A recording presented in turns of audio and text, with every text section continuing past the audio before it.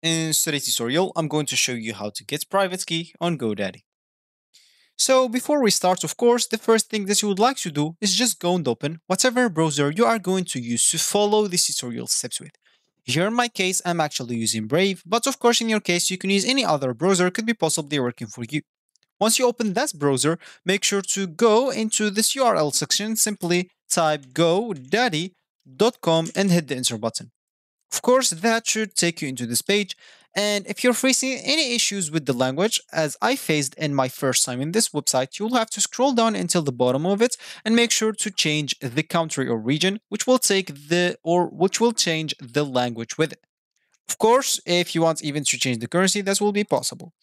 So now you will have to go back and log in into your account if you have one. And if you don't have an account, you'll have to go and create one. Of course, you will be able to do both options. At this top right corner option, you will find the option to create or even log in into your account.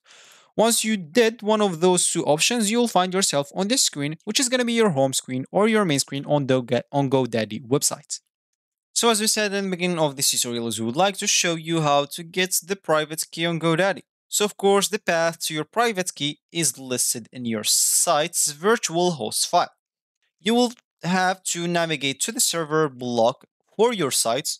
By default, it's located in the var/www directory. You'll have to open the configuration file in your system and search for SSL certificates K, which will show your path to your private key. Of course, you can find all of that on products page. After you click at your name at the top right corner, click at my products, which will take you to the products page, and scroll down until you find like SSL certificates option or even web hosting section. Just expand it. For me, I don't have both of those because you'll have to buy them. And for you, if you enter this tutorial, you will already have them probably. Of course, expand one of them and click at manage and make sure to go to your file explorer, of course, and you will be kind of good to go.